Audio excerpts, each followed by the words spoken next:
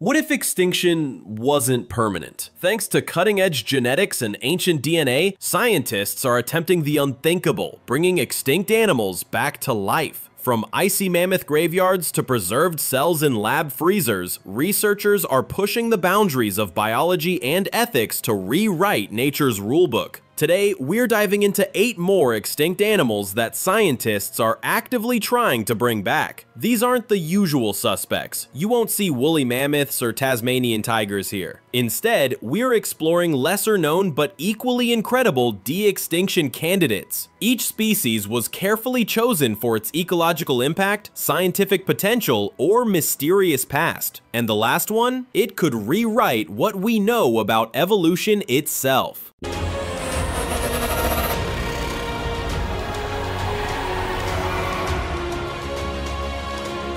Once abundant across the eastern United States, the Heath Hen was a close relative of the prairie chicken. By the early 20th century, it was restricted to Martha's Vineyard, where the last confirmed individual died in 1932. But scientists at Revive and Restore are using museum specimens and DNA from related species to attempt a comeback. Their goal is to engineer prairie chickens with Heath Hen traits and reintroduce them to restored grasslands. The project is not just about the bird. It's a prototype for restoring lost genes, traits, and ultimately, full species. If successful, it could become one of the first modern examples of genomic rewilding. Some ecologists argue that restoring the Heath Hen could also revive unique interactions with native plants and insects that depended on it, indirectly healing multiple parts of its vanished ecosystem. Native to North Africa, this elegant antelope went extinct in the wild by the early 2000s due to overhunting and habitat loss.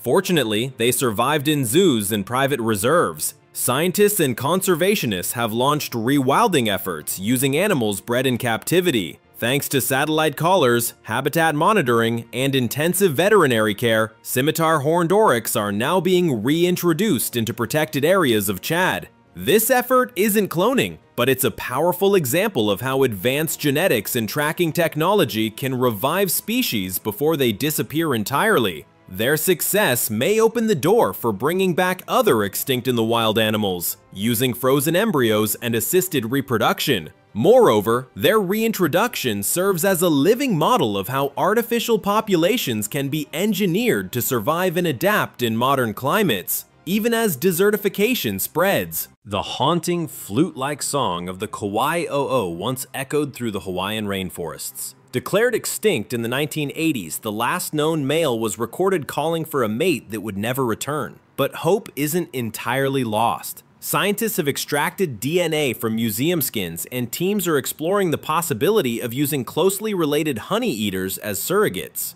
Although reintroducing it to the wild would be a massive challenge, especially with continued habitat destruction, this case is emotionally charged. The return of the Kauai-o-o would be as much a symbolic restoration as a biological one. It could also set a precedent for the revival of other extinct island birds lost to invasive species and deforestation. Imagine the return of the Kauai-o-o not just as a biological victory, but as a national moment of healing for Hawaii's unique and rapidly vanishing avian culture. One of North America's most mysterious extinct birds, the Labrador duck, vanished in the late 1800s. Unlike other species, no one is entirely sure why it disappeared. It was never abundant, and its breeding grounds remain unknown. Geneticists believe that understanding and possibly reviving the Labrador duck could offer rare insight into extinction causes. DNA has been extracted from preserved skins, and with a close relative, the Scoter duck, still around, hybrid cloning is being explored. Though the mystery surrounding this bird deepens the challenge, it also fuels the fascination. Solving one of ornithology's greatest puzzles might begin with bringing the species back to life.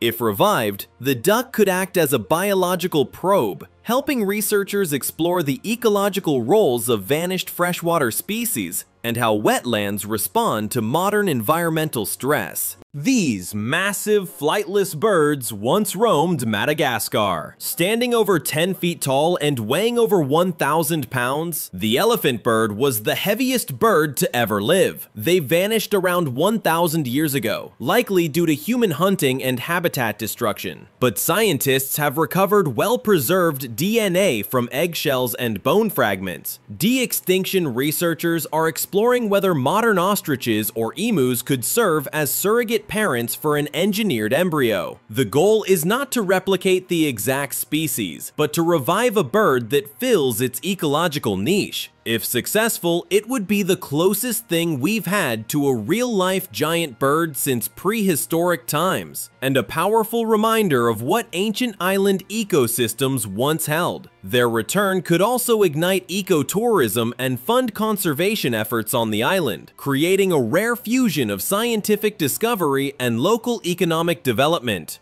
Discovered in the 1700s and hunted to extinction within 27 years, Steller's sea cow was a giant, gentle marine mammal related to today's manatee and dugong. It grew up to 30 feet long and lived in the icy waters of the Bering Sea. Despite being extinct for over 250 years, well-preserved bones and skin samples have provided fragments of its genome. Marine biologists and geneticists are exploring whether manatees could be genetically modified to express Steller's traits, creating a cold-tolerant hybrid that restores the sea cow's lost ecological role. Its return could help maintain kelp forest ecosystems that are now collapsing due to climate change and sea urchin overgrazing. If reintroduced successfully, the sea cow could become a flagship species for Arctic marine restoration and change how we manage marine conservation globally. A subspecies of the plains zebra, the quagga went extinct in the 1880s. It was unique, striped in the front and solid brown in the back. South African scientists have been selectively breeding zebras with quagga-like traits in an ambitious program called the Quagga Project. Rather than cloning, this method involves backbreeding, selecting animals with ancestral traits to gradually recreate the appearance and behavior of the original quagga. Dozens of quagga-like zebras now roam protected reserves, and they closely resemble historical descriptions. The project raises big questions. Is restoring appearance enough, or should we strive for exact genetic matches? Either way, it's a remarkable experiment in turning back time through selective breeding. The tarpan, a wild horse native to Europe, went extinct in the early 20th century. These compact, rugged animals inspired myths and paintings dating back to prehistoric times. But their genes live on in domestic horse populations, particularly the Conic and Heck horses. Selective breeding programs across Europe are aiming to restore a tarpan-like phenotype, creating horses with the size, color, and behavior of the original wild species. They are already being reintroduced to forests and steppes to help manage landscapes naturally, reducing the need for human interference. Their presence in modern rewilding projects has sparked excitement as they play a role in biodiversity and even wildfire prevention through natural grazing. The idea of bringing back extinct animals is no longer science fiction, it's a frontier of science fact. But with each project comes a host of questions. Should we do it? Can we do it responsibly? What happens when the environment they knew is gone? Whether for redemption, curiosity, or conservation, de-extinction forces us to rethink life, loss, and our role in nature. Which of these animals would you want to see reborn? Like, subscribe, and comment below.